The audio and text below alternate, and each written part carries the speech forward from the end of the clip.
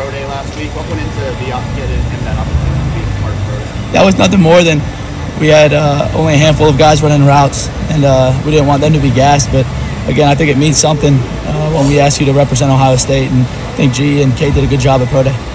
Where's your voice, Keenan? Somewhere on the practice field. I don't know, brother.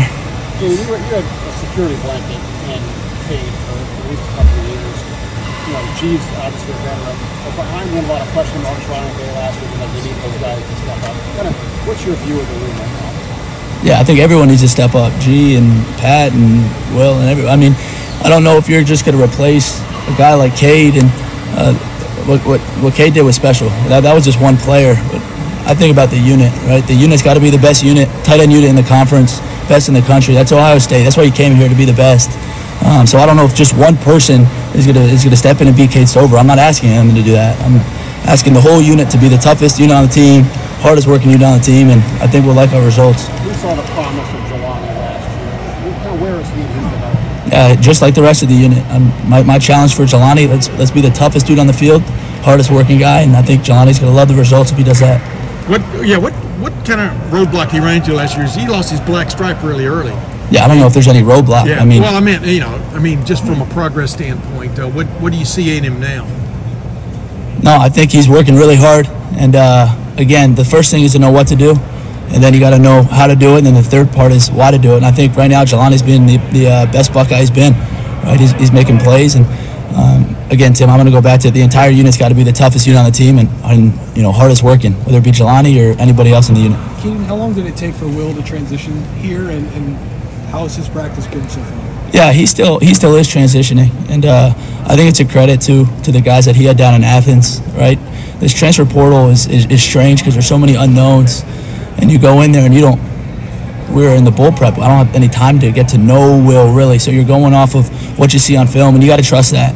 And he showed toughness, and then the next conversation, I had Sam Wiggs calling me and saying, "Key, you love him, right? He's tough, and you could coach him hard." And then the last part is he was coached by one of the best tight end coaches in the country, and Brian Metz.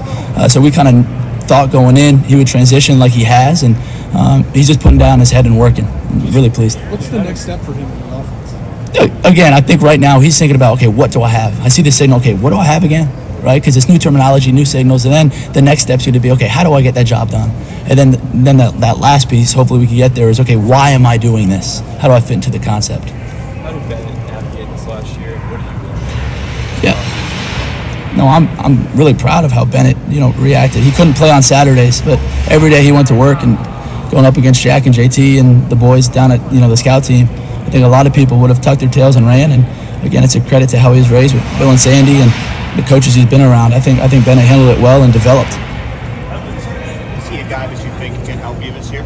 Yeah, I hope. That's why he's here. He's here to be the best tight end in the country, period. That's why he come to Ohio State. I don't care if it's Bennett or Jace or Will or whoever it is.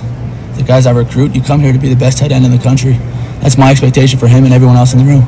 Keenan, what's it been like working with Chip? What kind of, you've been with him long enough to get a sense of what makes him quick or what makes him different? Sure. Yeah, it's been awesome, to answer your question. He's been really neat because the offense hasn't changed, right? This has been Coach Day's offense and Chip Kelly's offense is the same offense. It's kind of neat going back to the roots and the origin, maybe understanding a new twist or why he called it how he did. And it's been great for the tight ends. I'll leave it at that, not to get too much in the scheme, but we've definitely benefited. And me personally, learning every day. When you look at the, relative inexperience for your group, does that change the way you coach compared to other years? The urgency, intensity, the toughness you're talking about? Yeah, I think, Austin, that's a great question. I hope not, right? I think the energy was still there with a guy like Cade. Now, again, it might have been, like I said earlier, Austin, it might have been, the 3,000 level course with Cade because he's ran that play for 4 years before I got him. Right now, it still might be the what do I got to do? I hope the guys feel that the energy's picked up because the urgency has. Number 8's not in the room anymore.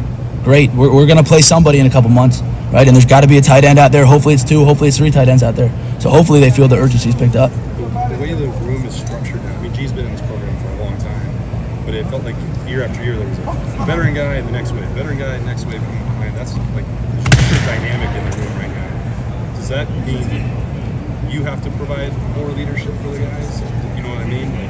Does that have to come more from you to set the tone, or is that just G's job, even if he's not been on the field? Yeah, I don't know. I'm not going to put it all on G, right? But again, the leaders drive the culture. Now, whether it be G or whether it be Pat, who's been here for a long time and played a lot of football, or whether it be Will, came in and say, no, this is what it should look like.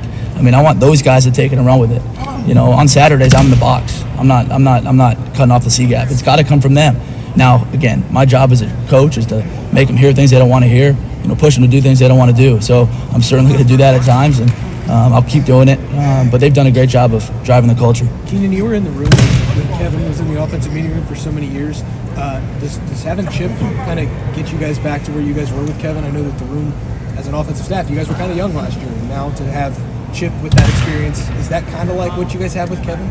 You know, some similarities, and I think the comparison is that we're talking about Kevin Wilson and Chip Kelly are two of the brightest, you know, minds in offensive football in the last several decades. So I think there's some similarities there.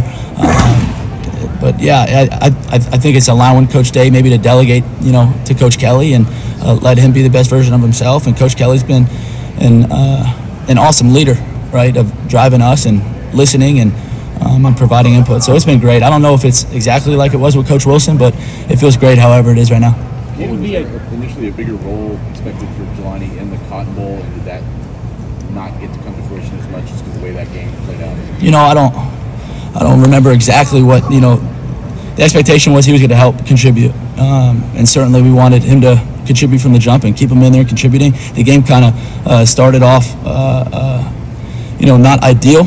And we had Cade in there, and you know, that was his last game as a Buckeye. So we felt comfortable riding out with him. But I think Jelani and everyone else is kind of focused going forward. Did you guys see things from him during the bowl prep that was a step forward at all? Yeah. Oh, yeah. Yeah, he's definitely takes a step forward for sure.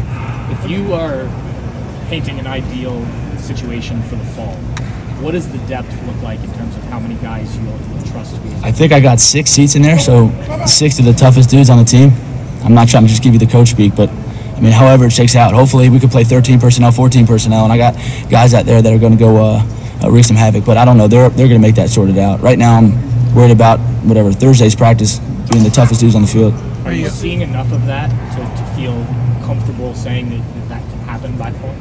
Yeah. I mean, we're taking strides. We'll see by the end of spring, and then hopefully fall camp. It's a long ways away from whoever we play week 1. Keenan,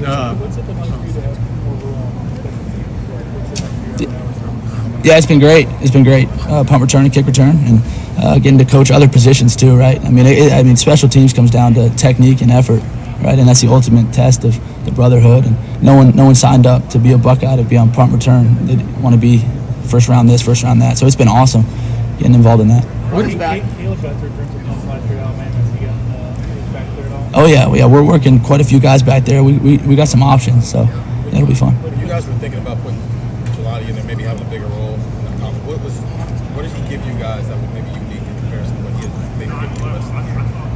I mean, he had more time, right? Just because we have that whole month of kind of December for development, and you know, the bowl prep's a lot like spring ball in that he has those 3 or 4 weeks, you know, to get the reps he wasn't getting during the year because Cade was taking them, right?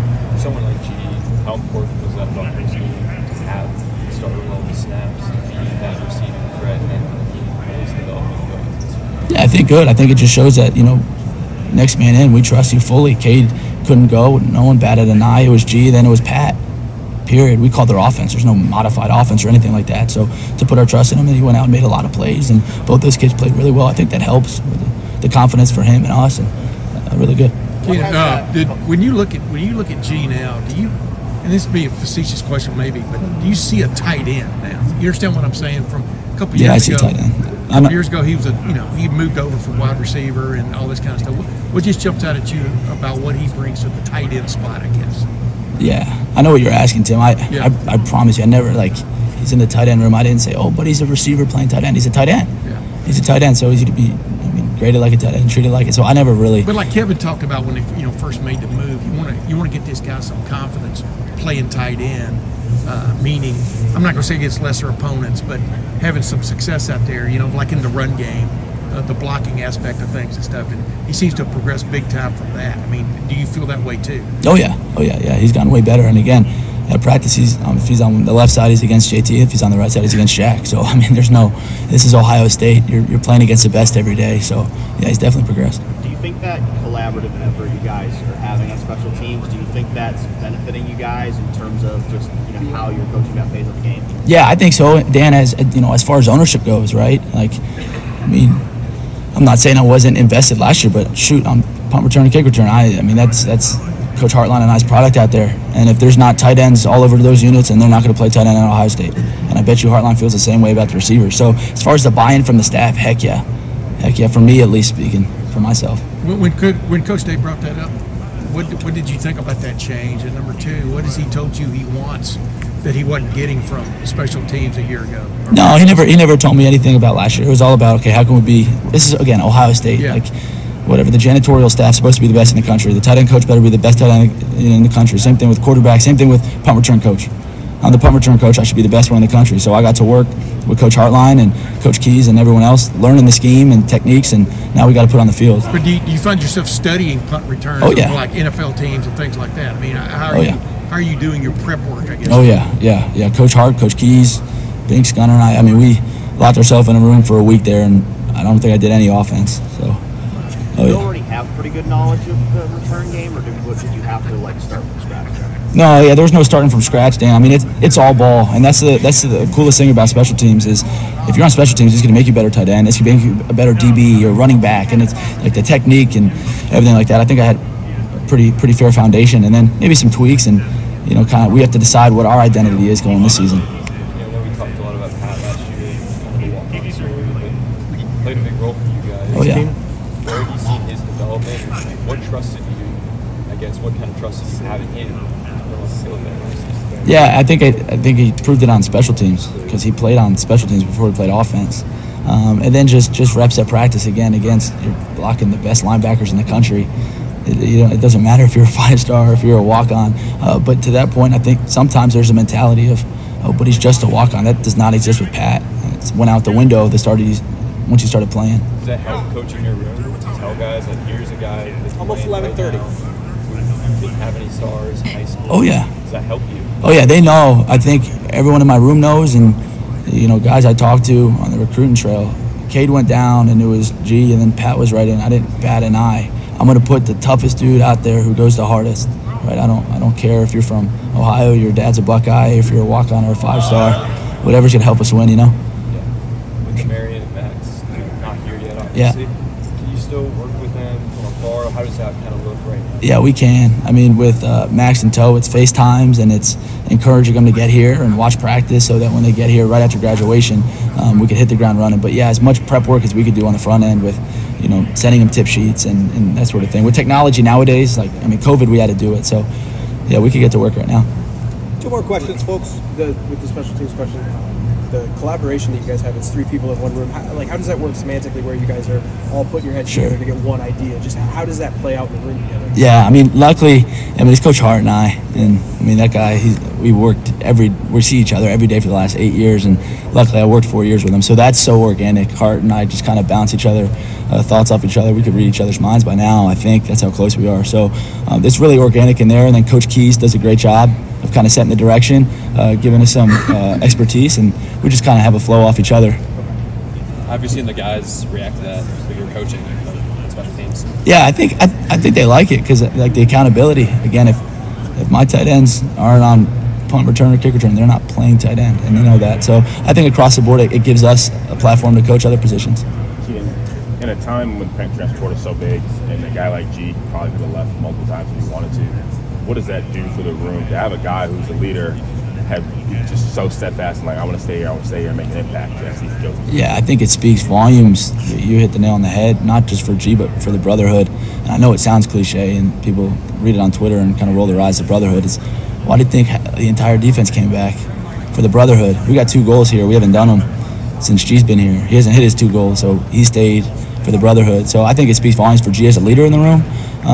But also, you look around our roster, how many guys could have either left for other opportunities in the portal or in the NFL. So I think it speaks volumes to the brotherhood. Is it different at tight end with the transfer portal maybe? Because for some positions, it's such a development position at tight end where you have to develop run blocking, or you have to learn the passing game. Like, is it different trying to keep kids around maybe in the portal era at tight end? Yeah, maybe it is, and I haven't really thought about that because it's still so new. I think you got to be so honest in recruiting, right? If you think I'm going to walk into a living room and say, "Come be my starting tight end next year," you're crazy. You're crazy. Now, come prepared and get to work before you get here, and I'm going to give you the opportunity to. Again, to your question earlier, I don't care if he's a senior or a true freshman. If you could play, you could play, period. I can't wait. Give me a true freshman who could play tight end. This is Ohio State. You got to block Jack and JT, and then you're dog-tired. Next play, you're getting covered by Downs and Lathan and all those guys. Are you kidding me? What is this, NFL? No, it's Ohio State, right? So, yeah, I think it's a little bit different, but you got to be honest on the front end. Keenan, thank you very much. Awesome. Thanks, guys.